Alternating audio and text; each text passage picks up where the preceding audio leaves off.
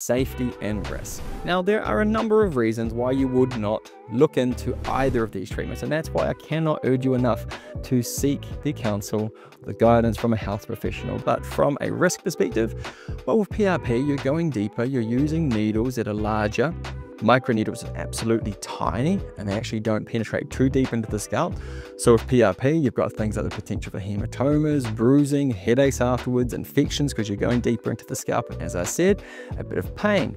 For someone that might suffer migraines or these sorts of things, the headaches could then seed into suffering a migraine or a more heavy hitting headache. So those are things you got to weigh up. Whereas with microneedling, it's much more superficial if you go into the superficial depths, of course, so you don't have the same risk of bleeding, bruising. I've never seen bleeding or bruising in patients that I've treated because we go at very superficial depths, but bleeding, bruising, much lower in risk. Headaches, you don't often see headaches afterwards because you're going so superficially.